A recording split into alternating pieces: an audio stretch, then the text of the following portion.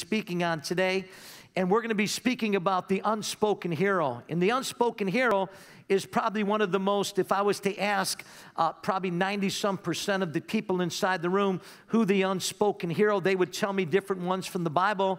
But I'm sure that probably close to 100%, unless you've ever heard me share briefly on this, know that my unspoken hero is none other than Job's wife. And the scriptures only speak one statement about this here individuals that it says about her. There's many other things that are brought out that we're going to see that are implied and are strongly substantiated from the scripture. But she doesn't tell us where she's from. We don't know her parents, who they were. We don't know the town that she came from. All we know is that, and we don't even know what her name is, all we know is that Job was married. Come on. And he had a wife. And she was known for one statement in the heat of the battle and in the grief and the agony and despair that she was in. She came to her husband, who was walking in integrity, walking uprightness, and she said, Job, why don't you just curse God and die? Why don't you just give up in life and just die? How many know when you're already down, that's probably not the most encouraging word to say?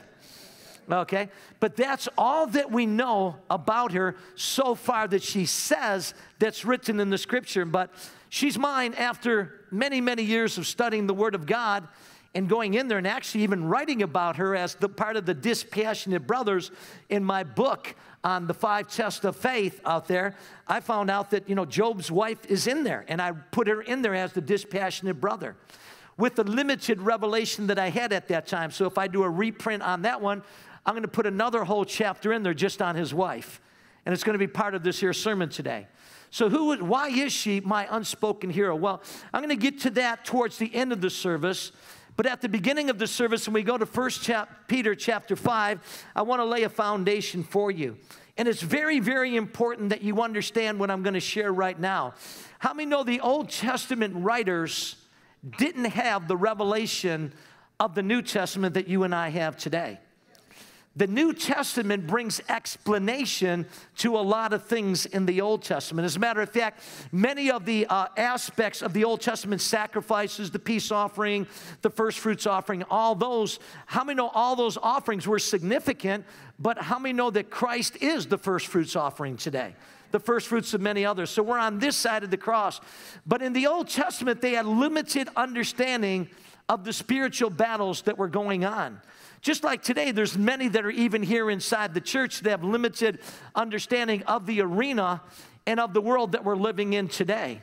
There's concepts that people have of God that go totally contrary to the Word of God. How many know it's not God, but how many know it's the thief that comes to steal? Come on. To kill and to destroy. We know that from the scriptures in John 10:10. So if it's stealing from your life, if it's killing from your life, if it's taking from your life, paralyzing your life, you know that it's not God doing that to his beloved children. Come on. In the same respect, we can see in the book of Acts chapter 10 the summary of the Apostle Peter when he was over at Cornelius, the first Gentile converts that came into the church world.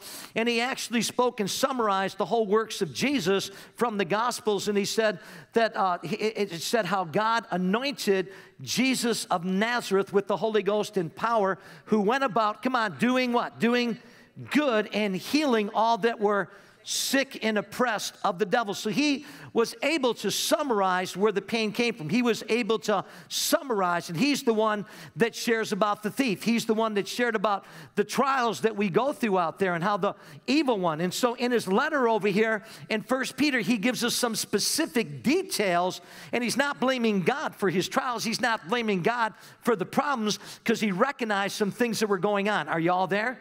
And so it's very important that you understand this as we start, that Satan is a legalist. And Satan needs legal entry to just put harm and to inflict upon a believer today. How many know that?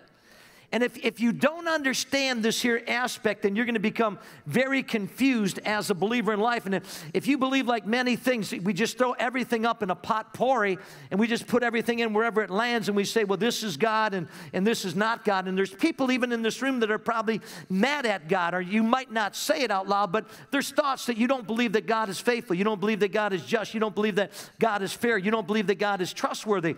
And basically in life, we've learned that bad things happen at times to good people. And you're going to learn that. Why? Because we live in a fallen world, and what we realize is that Satan is a legalist, and he's looking for points of entry. I asked a few months back about how many in here, after I had preached a message on bitterness in here, and how many, the hands that went up was shocking. It was probably over 50% of hands went up in the church in both services. And people came up and the altars were filled as we ministered God's grace to them. But the reality is, how many know that the enemy is looking for opportunities to inflict harm into your life? He's looking for cracks to look for inside of your life. And he's also looking for lures that he will send out there in bait that he can get you to take so that he can pull you away from your love relationship and your walk with God, but not just with God, with one another, because usually the temptations that the enemy brings our way is usually relational temptations. Jesus said, and forgive us our trespasses as we forgive those who trespass against us. And then he said, lead us not into temptation. Well, what's the lead us not into temptation, but deliver us from the evil one? Well, the evil one is a person that has baits and hooks out there to try to get you to take those hooks.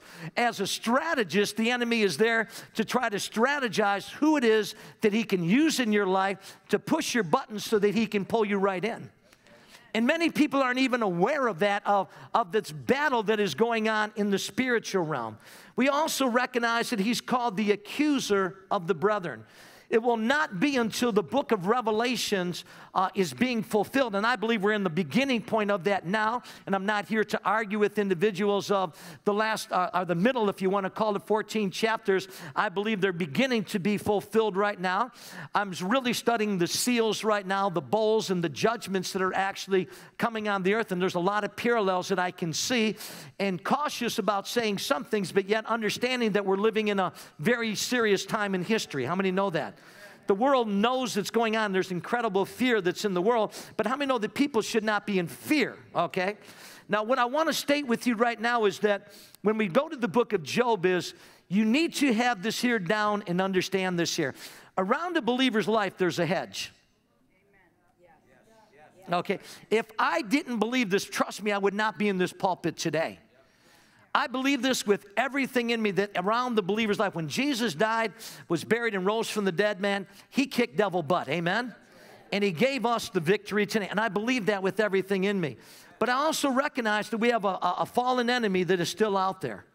And he's called a small g, he's called the God of this world, the prince of the power of the air. He has an arsenal of weapons that he uses against the mind, the will, and the emotions and the bodies of believers today.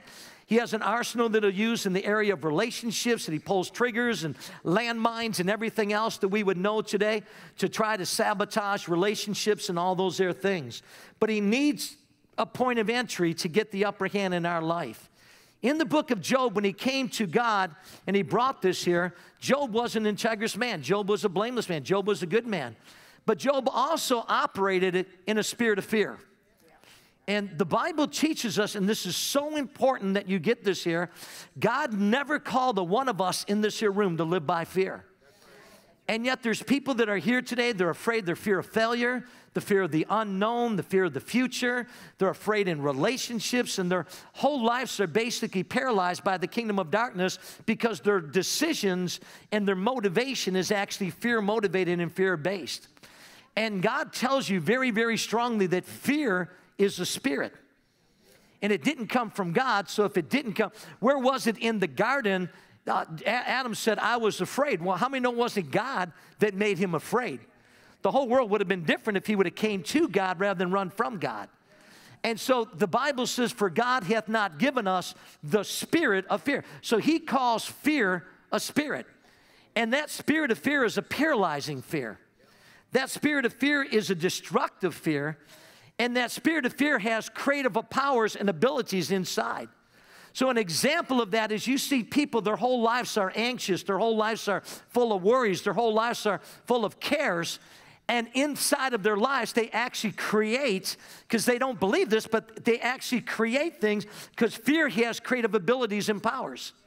Just like faith has creative abilities and powers. And how many know faith is a voice that is spoken by words that goes into the spiritual realm, and it brings the things that are in the spirit realm into this natural realm. In the same respect, fear also operates the same way. And it has creative abilities and powers that people don't even realize. They speak things that come out of their life, and they speak of, I'm afraid that this one's going to do that, or I'm afraid that my child's going to go off the deep end. I'm afraid that they're going to die and over. I'm afraid they're going to die prematurely. I'm afraid that my business is going to fail. I'm afraid because of the society, what's going on today, of all the evils and the perils. And their whole lives are characterized by fear. And so Job, in Job 3:25 and 6, it says, Job states this here, and it says, the thing that I greatly feared. This wasn't just a temptation that had hit in Job's life. It was a directive that came in an assignment from hell that actually brought the hedge down on Job's life. And it brought him into another whole territory that he didn't understand, his wife didn't understand, his friends didn't understand, and the people around him didn't understand. Because he was doing the right things. So in his heart and in his mind, he was doing the right things. But it was the motivation because it says the thing, and this is so important that you get this here aspect before I teach. He said, the thing that I greatly feared. It wasn't just the thing I feared, but I greatly feared. So that means it became a stronghold inside of his life. What we need to understand is the thoughts that we have today, okay, when meditated on, when pondered upon, have creative abilities, and those thoughts can be good thoughts, or those thoughts can be bad thoughts. And if they're in the negative realm, in the pessimistic realm, in the fear realm, then they have creative ability. And Job said this here. He said, the thing that I greatly feared, the all-consuming things that I've been thinking of have come upon me. So the creative ability came to Job. Now that's the foundation that I need to lay for you as we go in to the book of Job in just a few moments, because we're going to be speaking about this unspoken hero, and you need to know how she got out of the thing that they did. So in 1 Peter chapter 5, we need to move along. It says, so humble yourselves under the mighty hand of God. And it says, and at the right time, notice what he's going to do. He will lift you up. And how's he going to lift you up? In what? In honor. But then he tells you the first action of what he wants you to do. Come on now. He says to give all your, come on, worries and what else? And cares to God. For why? Why?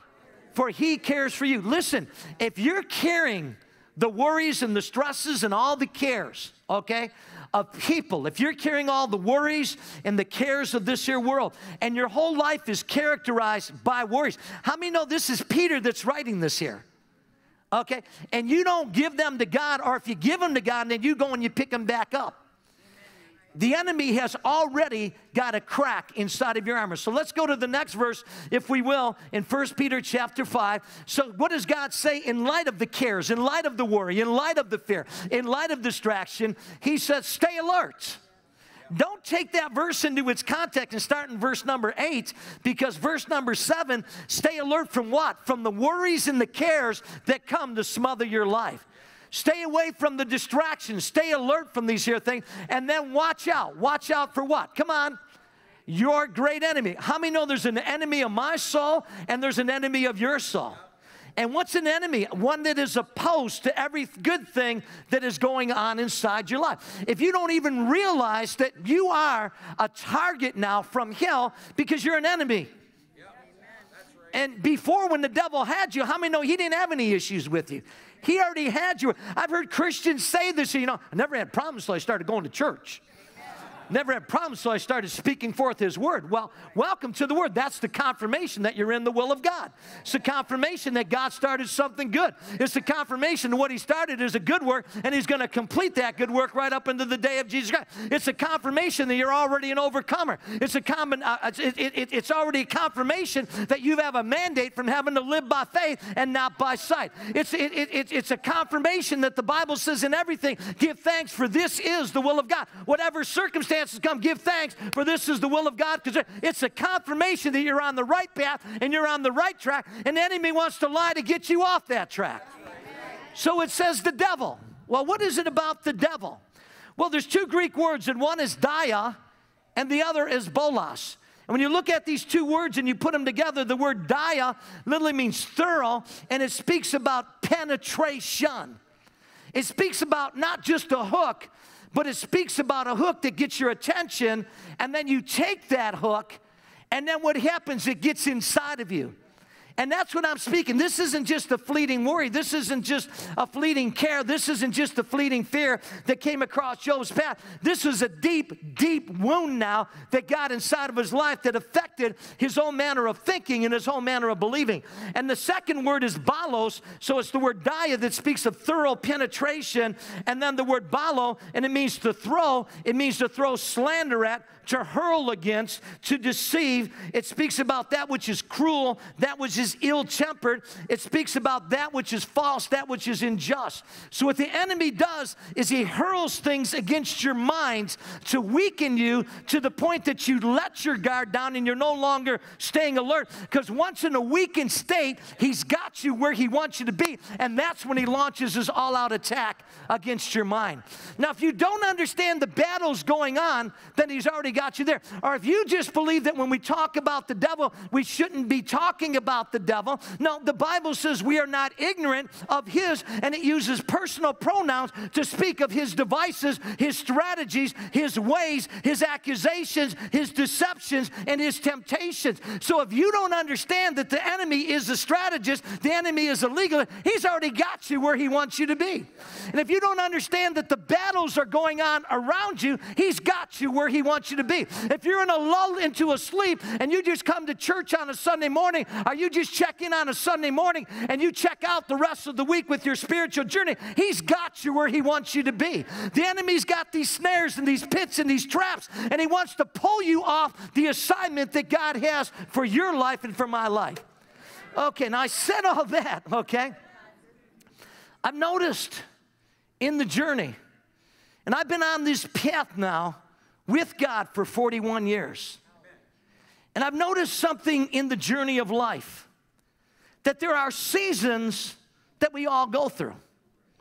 There are seasons of hits that we go through. There are seasons of temptation where it just seems it increases more than the normal. There are seasons, listen very carefully, of just, you want to just let down your guard. There are seasons that come our way at different times, and it's usually when things are going very well, or it's usually at times when things aren't going so well. And the enemy just strategizes in, and he knows your weaknesses, but he also knows the pinpoints of things that he can hit inside of your life to get you to trigger so that something can happen in a reaction that brings a response that is not honoring God. I've also wrestled with this here, the hardest hits against my life. And I look back and I look over these here 41 years. And I look back and I look at the person that I've become. And I look at some of the things that I had to go through that I didn't like when I went through them. But I look at them today and I'm saying, you know, God, those were the things that made me the person that I am today.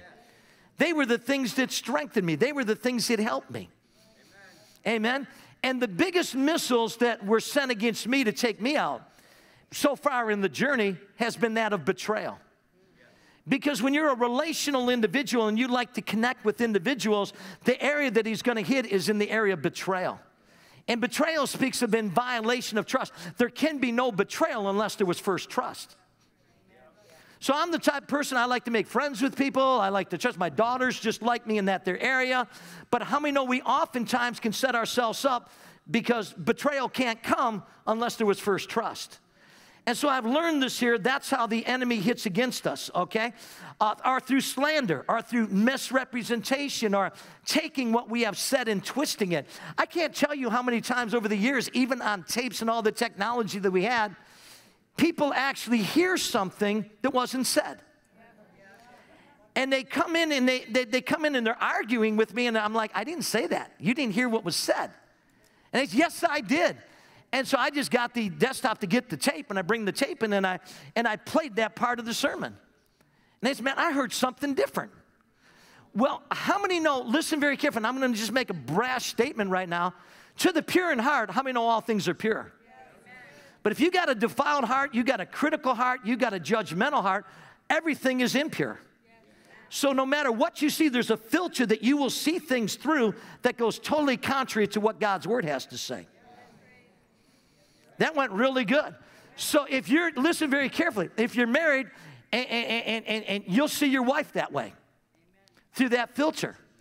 And that filter will bring a disconnection between your wife. If you're a husband, if you're a wife and you see your husband that way, it'll bring a disconnection. If you're a husband, see your wife that way, it will bring a disconnection. There's no way around it. And it's the bait of the enemy in the unseen world behind the scene that is bringing that in. Are you all there? So I've also heard stories of violations, stories of injustices, stories of abuse, stories of revenge, stories of gossip. And I have seen firsthand what bitterness can do to the hearts and the relationships in individuals' lives. How it can totally paralyze them and knock them out of the race. And sometimes it comes by betrayals. Sometimes it comes because of unmet needs, unhealed hurts, unresolved conflicts that go on inside the human soul. And so I've also seen good Christian men and women take hits in life from the enemy of our souls and turn them from a walk with God. And then all of a sudden, the enemy has just so zeroed in on that area to turn and distort the character of God, twisted things that they get soured at God, they get cold-hearted at God. And I have heard that time after time so many say these here words to me. And these were the words that they said. So-and-so was a good man. So-and-so was a good woman. Why is it if they were good, why did evil or why did tragedy come and hit them in their home in such a way? Why did God allow it? Why did God permit it? Why do bad things happen to good people, Pastor Rick? So, well, first of all, I can answer that question very, very simply, okay? If bad things happen to the best person on the whole planet, and his name was Jesus Christ, and Jesus said, you know, when you want to come with me and hang with me, he said, not only am I welcoming you to the power to know the power of my resurrection, to know me and the power of my resurrection, but also into the fellowship of my sufferings. If you haven't even gotten that down to the very basics right now, then you don't know the God of the Bible. And so that's just the way it is in life, and it's the way it is in Scripture. It's not always going to be a bed of roses. So there'll be seasons that you hit, but let me just tell you something. A season is not a whole life. Seasons come and seasons go. So I am very, very cautious of individuals that their whole life is just, is always tragedy. There's never no reprieve. There's never no. The Bible says even Jesus was tempted severely for a season, and then the devil left him. And he was his prime target. Come on, church. And so we have to be very, very careful, and we need to expect that this season's going to shift, this season's going to change, and there's better days and better things on the other side. There's some things we're going to learn, but we're going into another season in God. It's going to be a season of reprieve. It's going to be a season of recollection. It's going to be a season of rest. And to me, rest is very, very simple. It simply means it's an acronym, restoring everything Satan took. Come on. That's what rest is me, and rest comes no other way than by faith. Are we all there?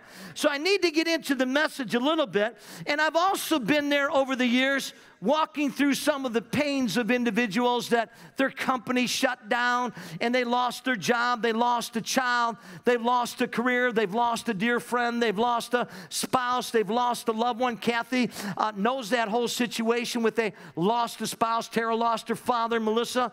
So this whole thing, so we have to understand that this is life. This is where it is. It's not fair. The enemy's not fair. But these are things. But when I started preparing this here, before I even go to where I'm going to be zeroing in, the first psalm that I ever memorized in my life 41 years ago was Psalm 23. It was very, very dear to me. The Lord is my shepherd. The word shepherd over there speaks about the restorer. Come on now. How many can say God is my restorer? And the writer says, I shall not want, I shall not lack. And I got the understanding of the Lord as my restorer, the Lord as my shepherd, right from the beginning. He makes me lie down in green pastures, it says, and he leads me by still waters. But then it goes on, it says, he restores my soul. Okay? So this is the point that I want to zero in on this morning. Restore my soul literally means to cause my life to return. In other words, there's people here today, you don't feel like you have a life, okay? And God says, I'm going to cause your life to return to you. As a matter of fact, another definition of this here word restore means he's going to replenish your life. He's going to bring your life back to the original state of the way he wants it to be. Restoring my soul means God's going to keep me going and give me the enjoyment to have life back again today. How many want their life back again? Come on, okay? And so we recognize there's some things about this here that God wants us to know.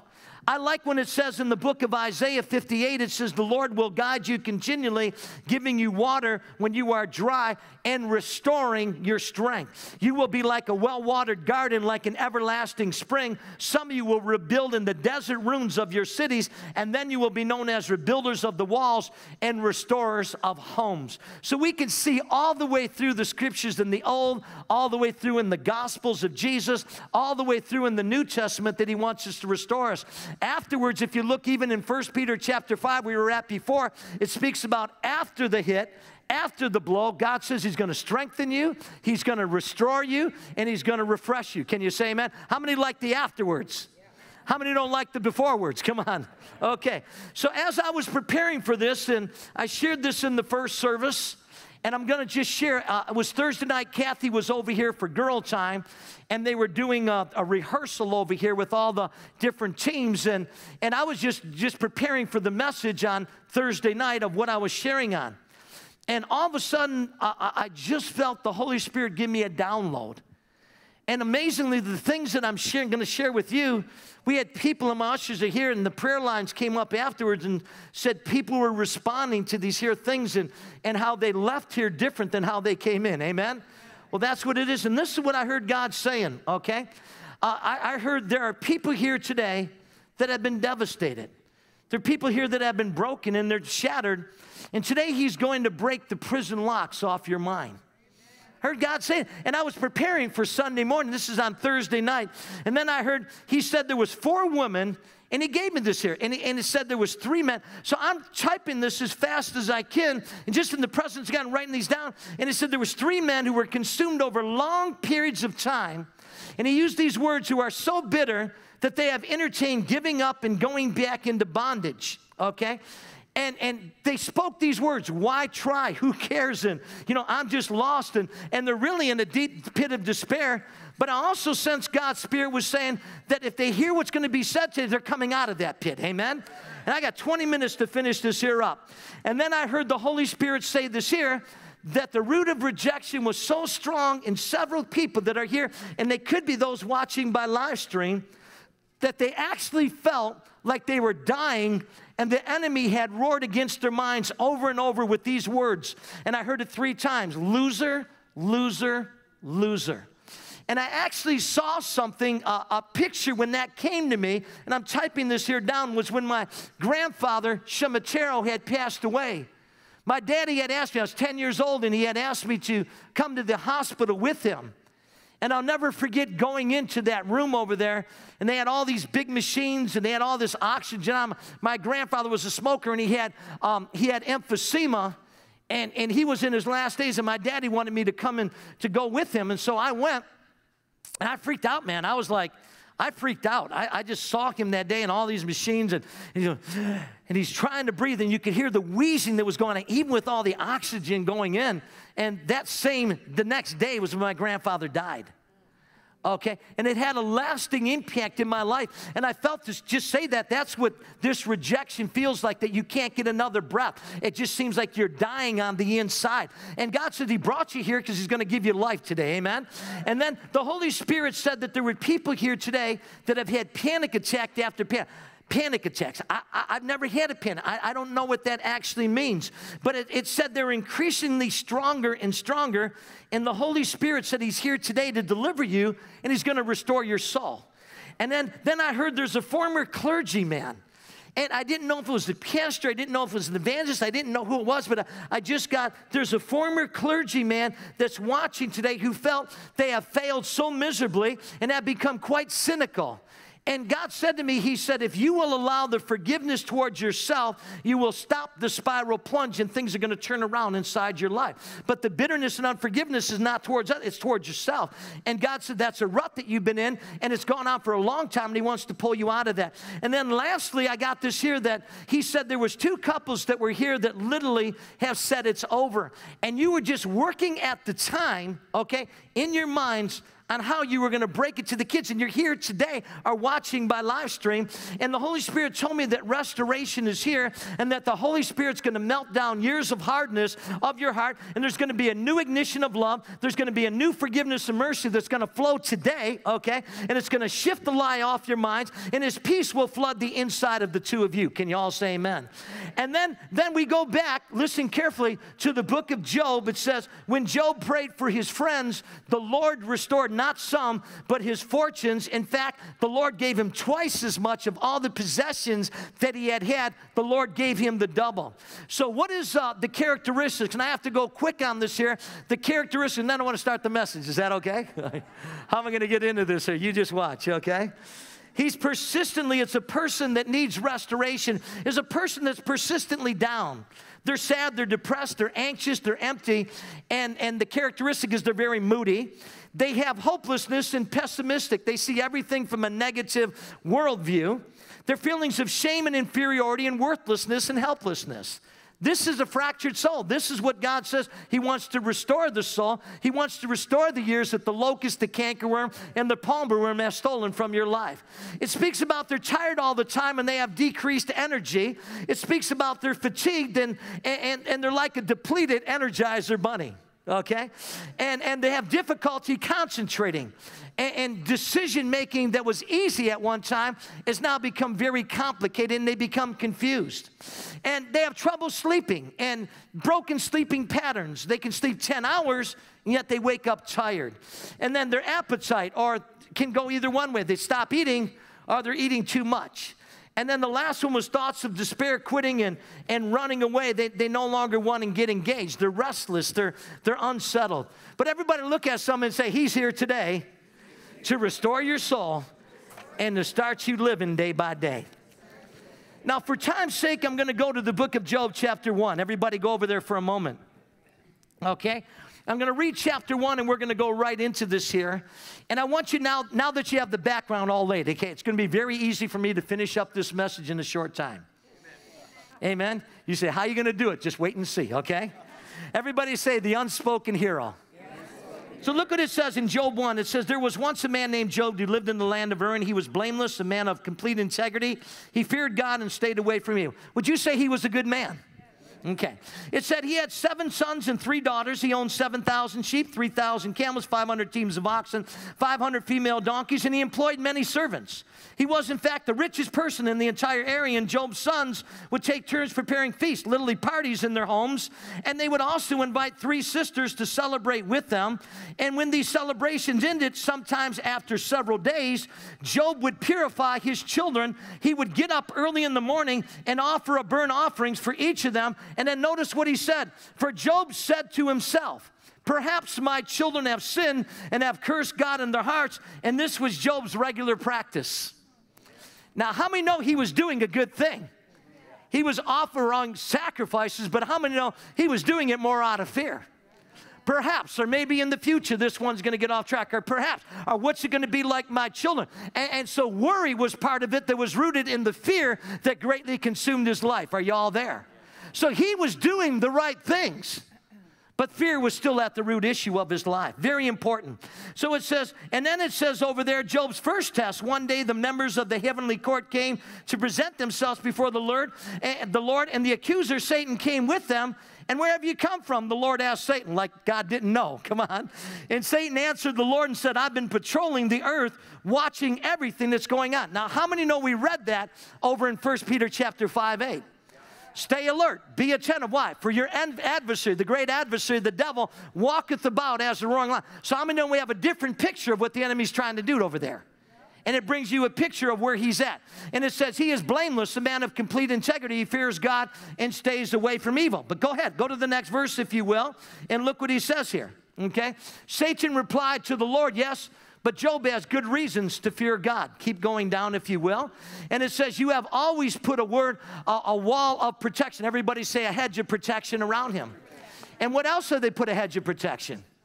Around his home. What else?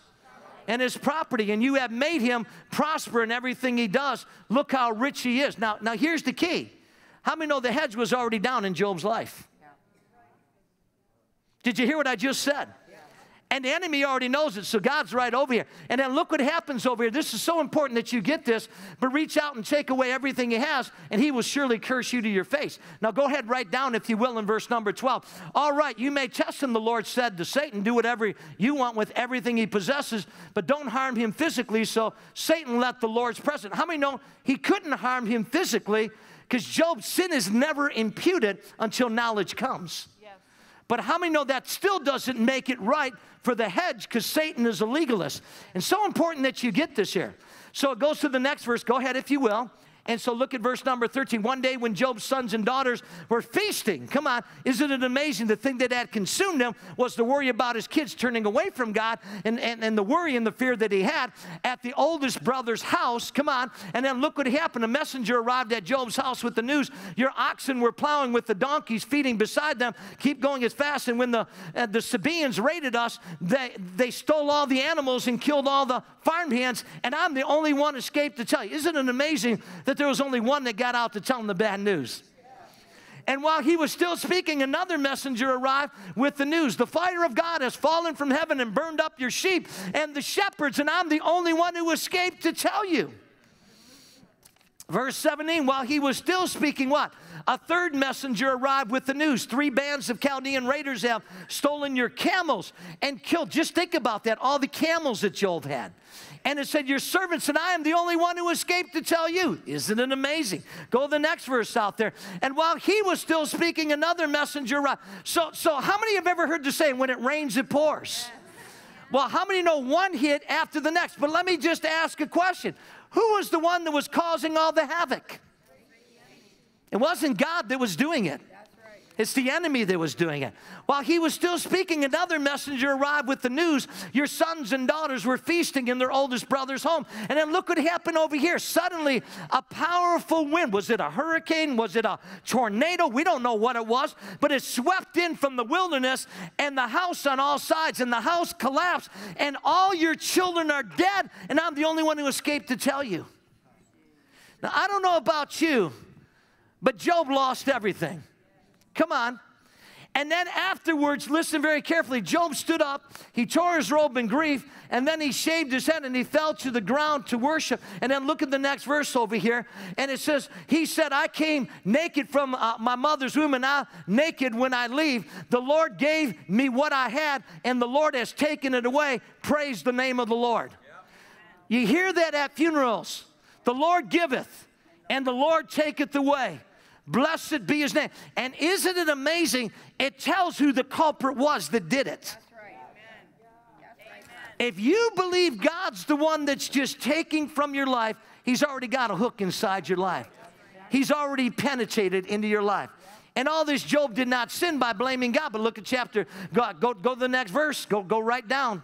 Okay, one day the members of the heavenly court came again to present themselves before the Lord, and then the accuser Satan came with them. Come on. And then look what happened over here. Where have you come from? The Lord asked Satan. Satan answered the Lord, I've been patrolling the earth. There's 1 Peter chapter 5, watching everything that's going on. Keep going down. Then the Lord asked Satan, have you noticed my servant Job? He's the finest man in the earth. He's blameless, a man of complete integrity, fears God, and stays away from evil. And he has maintained his integrity, even though you urged me to harm him without cause. Look at this here. Satan replied to the Lord, skin for skin, a man will give up everything to save his life. Look what God says over there. But reach out and take away his health, and he will surely curse you to your face. Look at the next verse over there. All right, do what you are as you please, the Lord said to Satan, but spare his life. Here's the key. The fear opened up Job's life. Yeah. And if you don't understand this aspect about the spiritual battle, it's not God, And the writers over here are trying to understand this whole thing, and they're translated to the best they have knowledge, but they didn't have understanding of the whole kingdom of darkness until we got the New Testament epistles that share exactly, for we wrestle not against flesh and blood, but principalities and powers, the strategist, the legalist, the accuser, the wicked spirits in the high places that are attacking. Come on. So who is it that struck Job? So Satan left the Lord's presence, and he struck Job with terrible boils from head to. Who made him that way? Who was the one that put the spoils? Who's the one that put those things on him? Who's the one that wants to get them things off him? God. Okay, so look at the next verse. This is where I want to start. So Job scraped his skin with a piece of broken potter as he sat among the ashes. And look what happened over here, if you will. His wife said to him, are you still trying to maintain your integrity?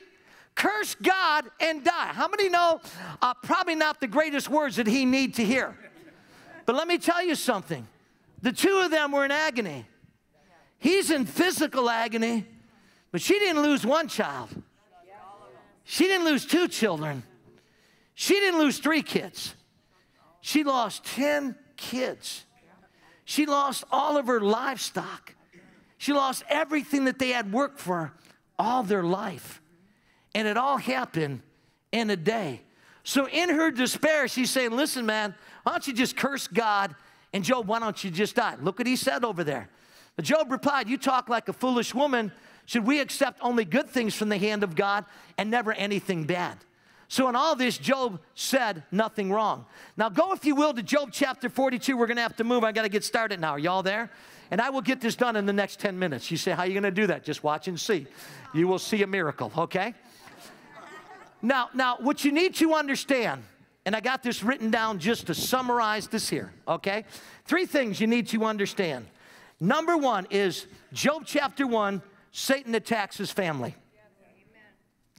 If you have been around any time in the Christian journey, your greatest attack is going to come against your family. If you haven't learned number 2, Satan attacked his health. Okay, I'm not going to get into the details about the health attacks that I had a few years back. God turned it all around. God restored, and I'm on the mend. Can you all say amen? But we've had health attacks. In Job chapter 3, it's where Job wishes that he was never born. And Job chapter 4, all the way through to 38, you see his 3 friends come by, and his friends speak all types of things. They said, it's because of sin in your life. It's because of rebellion in your life. This is the chastening of the Lord in your life. And it's all things that they shared with him that are all accounted and truly stated, but they're not necessarily statements of truth. And then listen very carefully, and then we see something. 37 chapters, it goes that way. Then in chapter 40, God comes on the scene, and he rebukes Job. He said, listen, dude, the things that you have spoken about me, they ain't right. Come on. What's the things he spoke? The Lord giveth, the Lord taketh, blessed be his name. And how many know Job says, I repent of those things in sackcloth and ash. Now, with all that in mind, you need to go to Job 42, and this is where I got to get my message. Are y'all there? And it says in chapter 42, for time's sake, let's go in verse number 7. I wish I had time to go the whole thing. We read that this morning in the scripture reading from Margaret. It says over here, after the Lord had finished speaking to Job, okay, he said to Eliphaz the Temanite, I'm angry with you and your 2 friends. Come on. How many know they spoke for over 30 chapters? How many know religion has a lot to say, but there's very little substance in what they got to say?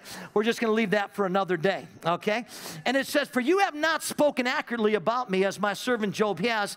And he says, so take 7 bullocks and 7 rams and go to my servant Job and offer a burnt offering for yourself. My servant Job will pray for you, and I will accept his prayer on your behalf. I will not treat you as you deserve. Aren't you glad God doesn't treat us as we deserve? For you have not spoken accurately about me as my servant Job has. Now we already know Job already made it right for the things he said. Okay? And then Eliphaz the Temanite, Bildad the Shuhite, and Zophar the Naamanite did as the Lord commanded, and the Lord accepted Job's prayer. How many know that those guys came and put condemnation, put shame and guilt upon his life? And let me just state it. There's Christians that do the same thing today. There's Christians that are very quick to speak and to judge things that they don't know what's going on. Rather than come alongside and say, listen, man, I'm going to help you get through this thing. Come on, man, I'm going to pull you out of this here pit. Come on, girl, you're coming out of this here rut. Come on. And how many know we need encouragement? We don't need the discouragement from the Job's comforters, all right? There's another whole message. I don't have time, but in these next minutes, hang on. So it says, when Job prayed for his friends, the Lord restored his fortunes. In fact, the Lord gave him twice as much as before. I just wonder how many today have been hurt, have been burnt, have been betrayed like myself, and others have been betrayed. I just wonder if you started praying for those there people, if God would not restore and turn things around inside your life. And maybe he's just waiting for a response, but there's a point that I want to get on. It said, then all his brothers and sisters, former friends, came and feasted with him at his home, and they consoled him and comforted him because of all the trials that the Lord had brought against him. We recognize who's the one that brought against him? Satan, thank you. And each of them brought him a gift of money, and come on, what else? And a gold ring, okay? And then look what happened over here in the next verse, 12. It said, so the Lord blessed Job in the second half of his life, even more than in the beginning. For now he had 14,000 sheep. How many did he start off with? 7. He had 6,000 camels. How many did he start off with? 1,000 teams of oxen. How many did he start off with? And 1,000 female donkeys. But look at this next part, because this is where I got to summarize the whole message. I'm going to have to do it in a hurry. He also gave Job 7 more sons, come on, and 3 more daughters. Now, this is the point that I want to bring out. Look at the next one. It names the daughters. He named his first daughters, what did he name her? Jemima. The second, Keziah. And the third, Karen Habach. Now, that might not mean anything to you right now, but in the Bible, it very seldom ever names the women. Jesus had James, Josie, Simeon, how many know? All the brothers, and it says, and his sisters are amongst us. It mentions the ones with Keturah that Abraham had, all the males, and it mentions all the grandsons, but it doesn't mention the females. Over here, it's amazing. He named his first daughter Jemima, and the second Keziah, and the third Karen Habuch. And then look at the next verse. It says over there about them, it said they're the most beautiful. Look at verse number 15.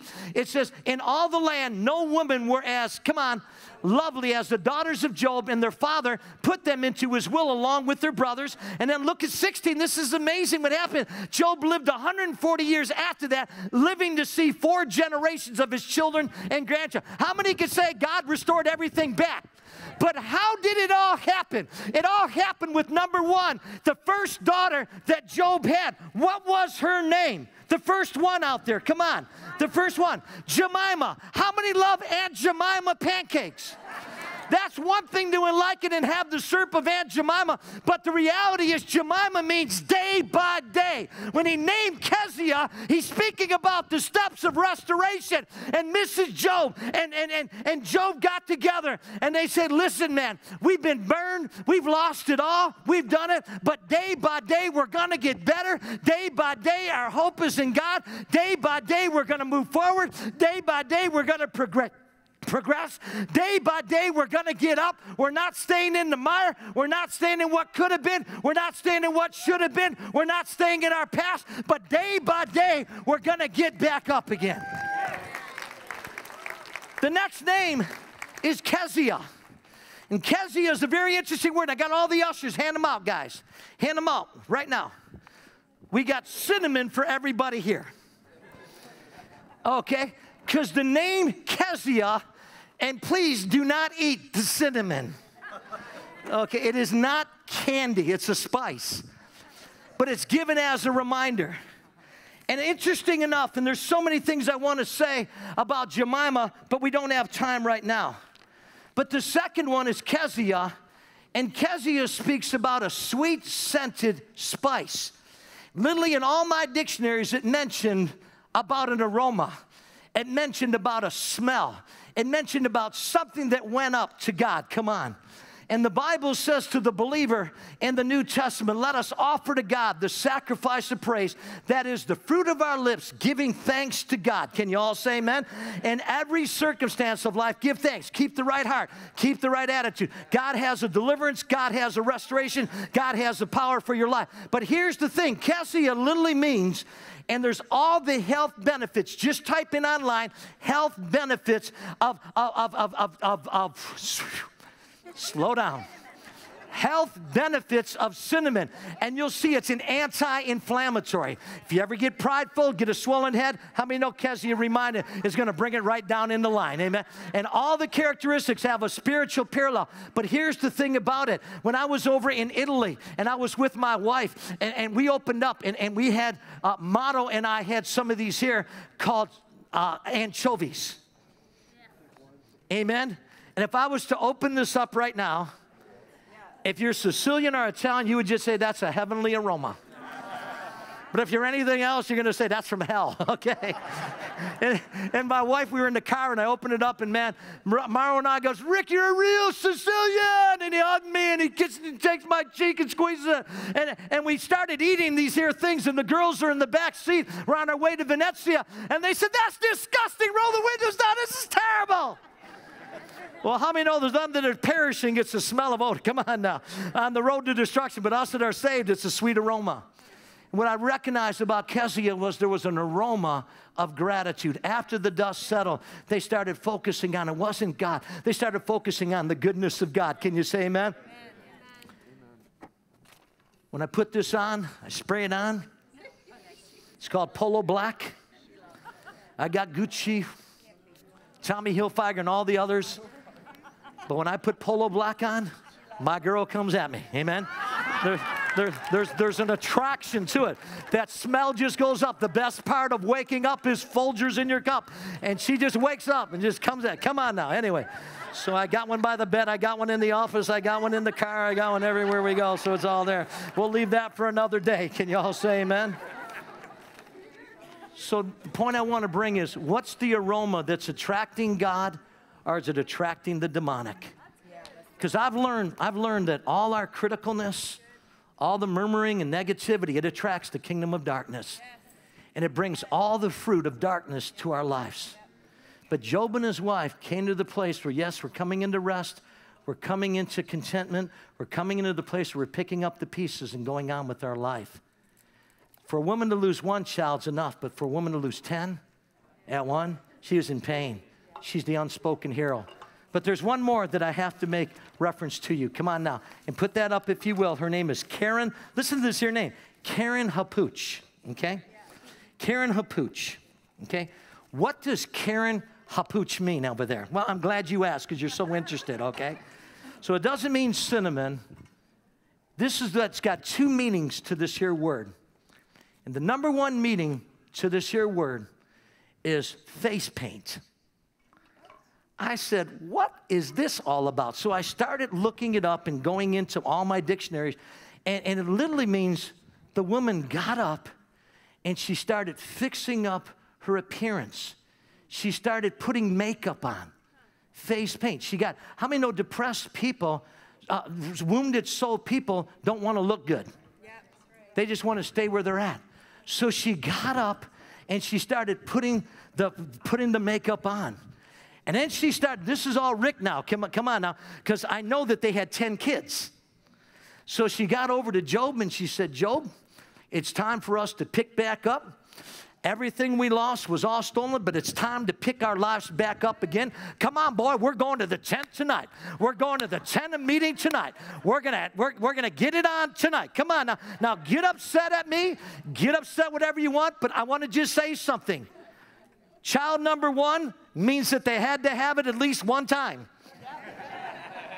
Child number two, they had to have it at least 2 times. I mean, I'm not a rocket scientist. I'm not a doctor. I'm not a psychologist. All I know is they had a time in the tent of meeting, and the 2 of them got their life back together, and they said, we're not staying in the rut of the past. We already brought the offering of gratitude to God. We're moving on with our life. We're going forward with our life, and we're going to have kids, and God's going to give us 1, and after he gave him 1, he gave him 2. After he gave him 2, he gave him 3. He gave him 7 sons, and then he gave him 3 daughters. Why? Because 7 is the number of divine completeness. 3 is the number of the Godhead. It was a miracle of God's grace that was released upon us. But it doesn't end there. The word Karen Kabuch, not only does it mean the restoration, not only does it mean face paint, not only does it mean put the makeup on, get in the tent, look good, put the sheets out there, so everything's going to be good. We're going to have a good night tonight. But it also means horns of plenty. What does that mean? Her strength came back back again, which means the joy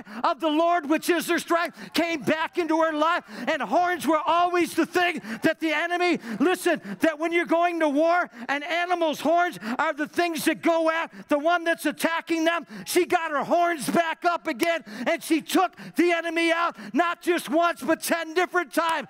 That's why she's the hero of the Bible. Let's all stand to our faith. You may be here today in that valley, and maybe you haven't even taken the first step. Maybe God brought you here today to say it's time to get out of the rut. It's time to move forward. And if that's you, wherever you're at, I want you to take a step. Just take a step. Step out in the aisles, wherever you're at. Just take a step. Start moving forward again. Because the enemy's not going to keep you down any longer. I want everybody that's taking that step, everybody lift your hands up right now and say, God, I thank you today that God is good. I thank you that God is just. I thank you that God is faithful. Forgive me for all the concepts of God that go contrary to your word. God, this day I bring an offering of gratitude today to break the enemy's lies, to break out of this season, to break out of that depression, to break out of that heaviness, to break out of that worry, to break out of that fear, and to move forward in my King. Come on now. And the third step, man, everybody look at something and say, shine. That's what that word Karen Kibuch means to me. Shine with face paint. Come on now.